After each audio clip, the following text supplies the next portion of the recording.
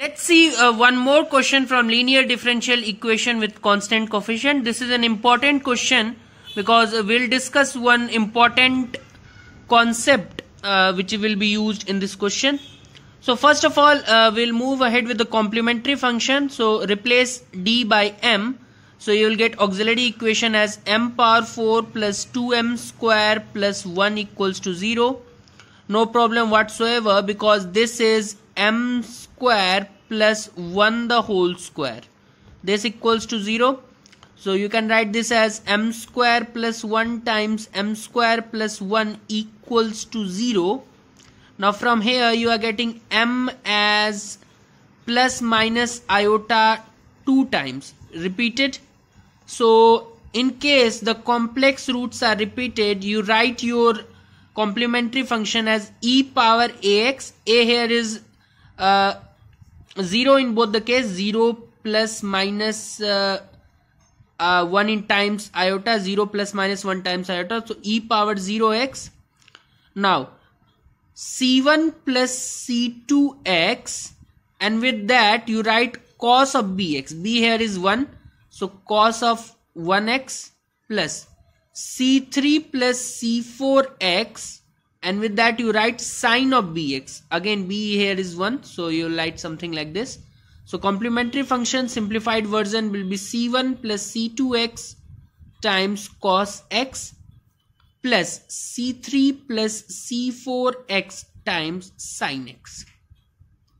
Now I will move ahead with the particular integral, where you will use a small concept. Particular integral will be 1 upon f of d, which is d power 4 plus 2d square plus 1, and this will operate on x square cos x. Now you know that e power iota x can be written as cos x plus iota sine x. Now if I ask you what is the real part of e power ix, then you will say cos x. And what is the imaginary part of e power ix, then you will say that iota sine x. Okay.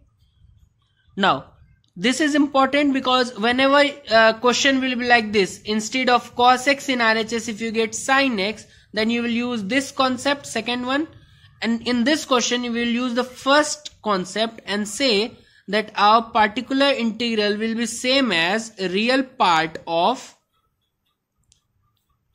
1 upon d power 4 plus 2d square plus 1 and e power iota x, because real part you will get cos x only, which is the required particular integral. So now we can solve this because e power ax into v, so very easy concept. Bring this e power iota x out, replace this d by d plus iota, so 2 times d plus iota whole square plus 1, and now you will get only x square here. Okay, so now what we can do, that here it can be written as m square plus 1 the whole square also. So for the sake of simplification, instead of using this, I would alternatively write this as e power iota x. This I am replacing by my simplified version, which is d square plus 1 the whole square, d square plus 1 the whole square. Okay, just wait.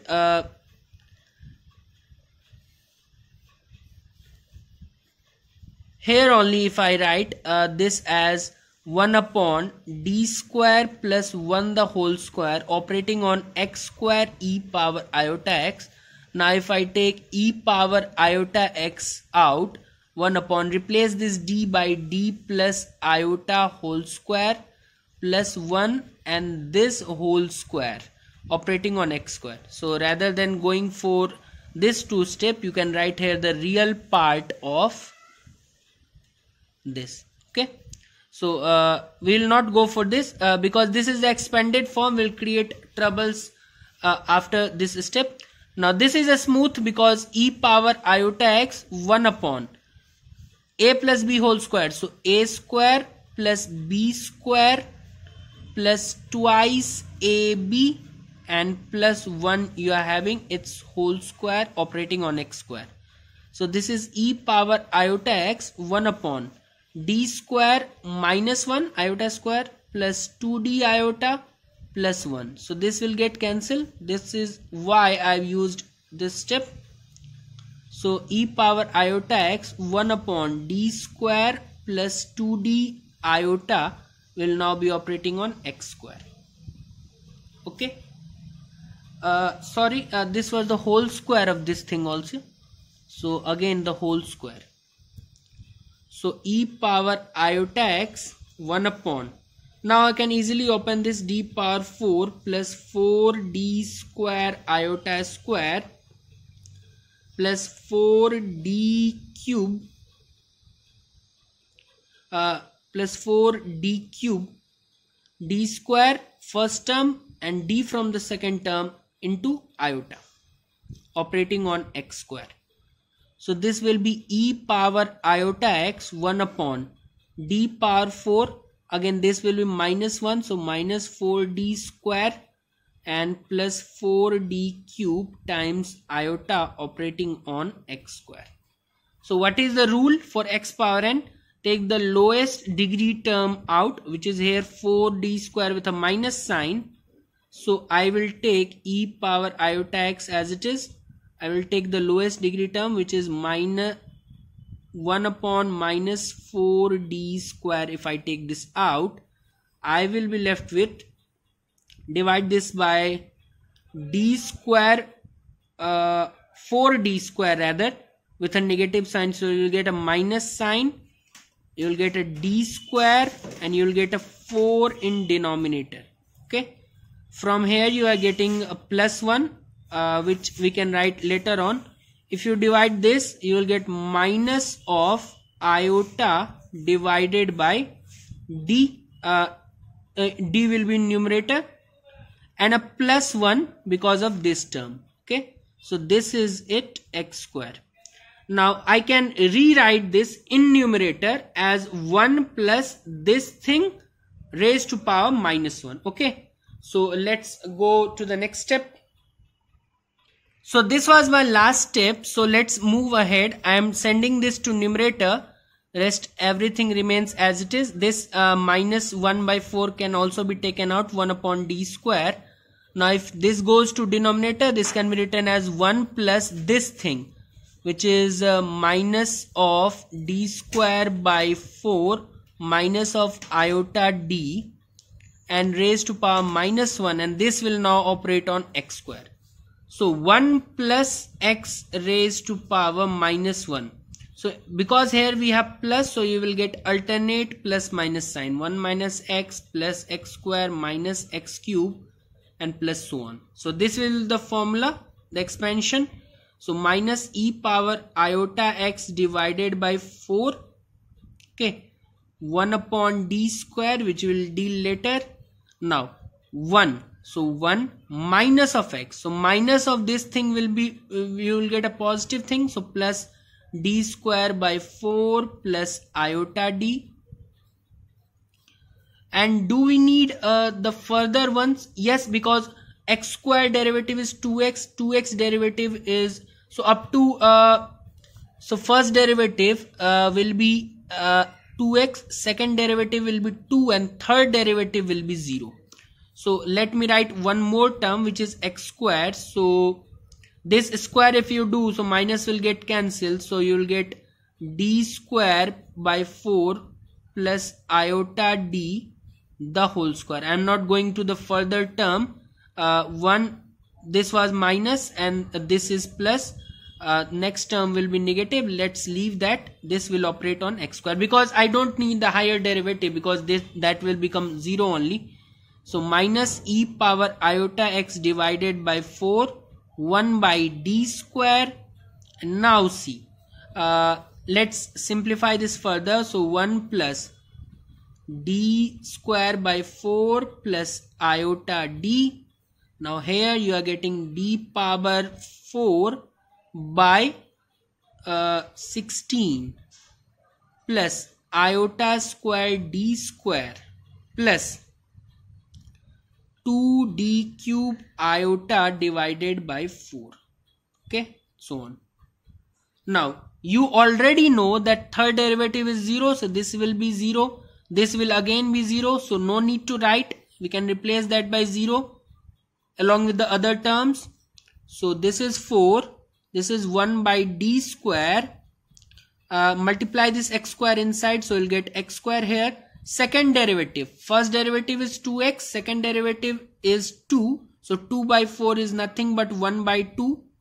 Iota times first derivative, which is 2x. So 2x iota. Okay. And this is not, this is 0, this is 0. Iota square, which is minus 1. And second derivative. First derivative is 2x, second derivative is 2. So simply write here 2. Rest everything is 0. I am not writing that. Now, this we can simplify now and write this as 1 by d. And another 1 by d I am writing as integral. So integral of x square plus half plus 2x iota minus 2 dx. Okay. So minus e power iota x by 4 1 by d. Now let's integrate this. So you will get x cube plus x by 2. Here you will get x square by 2. 2 will get cancelled. So x square iota. And here you will get minus 2x. Now again integrate. So minus e power iota x by 4. Again integral of x cube plus x by 2 plus x square iota minus 2x dx. So you will get minus e power iota x by 4. This will be x power 4 by 4. You did something wrong. X square integration is x cube by 3. So here you will get x cube by 3. So x power 4 and another 3 also you will get. If you integrate this, you will get x square by 2. So x square by 4 in totality. Now x cube by 3 iota. Again 2 will get cancelled. So you will get minus of x square. Now again I am writing this e power iota x as cos x. This can be written as minus of cos x plus iota sin x divided by 4, and this is x power 4 by 12 plus x square by 4 plus x cube iota by 3 minus of x square. And you remember you needed the real part of this. So cos x when multiplied by this and this will give me real part, because if I multiply cos x by this will be imaginary. So minus of cos x divided by 4 being multiplied by x power 4 by 12 plus x square by 4 minus of x square. Then this iota sin x only when multiplied by this will give me the real part, because other you will get iota, so that will become imaginary. So minus of iota into iota, iota square into minus, so plus sine this sine x by 4 multiplied by this x cube by 3. Okay, so this is the required part, because this is the real part of this. Now my particular integral I can finally write as minus 1 by 4. This I can simplify this further. X square 1 by 4 minus 1. So 1 minus 4 by 4, that is minus 3 by 4. So x power 4 by 12 minus 3 by 4 x square, and with sine x by 4 I have x cube by 3. So it's time to reach to the final answer, which is y equals to cf plus pi. My cf, as you all know, is c1 plus c2 x times cos x plus c3 plus c4 x times sin x plus your pi, which you have found recently, which is minus 1 by 4 x power 4 by 12 minus 3 by 4 x square plus sin x by 4 x cube by 3. You can multiply this 1 by 4 inside if necessary. Now we'll go to the question once again. First, the complementary function, repeated complex roots, so you know better how to solve this. Now again, instead of solving for cos x, we solve for real part of e power iota x. So this 2 steps was not needed. So let's omit this in order to avoid confusion. So real part of this, we continue solving. We know the idea for x raised to power n also. We applied that. At first we applied e power x into v. So e power x came outside and replaced d by d plus iota. Then for x raised to power n we used. Then we further simplified. 1 by d square means integration twice. We did that. Then the real part of, again we replaced e power iota x as cos x plus iota sin x, and then the final answer. So that's it from this question. Y equals to cf plus vy we did at the last. Let's see this real part of this. So this cos x was also there because sin x we wrote, cos x will also be there. So with this we'll have a cos x, which I forgot to write, and this also, with this I will have a cos x. Let's simplify this further if you want. So c1 plus c2 x times cos x plus c3 plus c4 x times sin x. Now what I can do is to take LCM, so you'll get x power 4 minus 9x square, and 12 will be the LCM, so minus 1 by 48 will come out.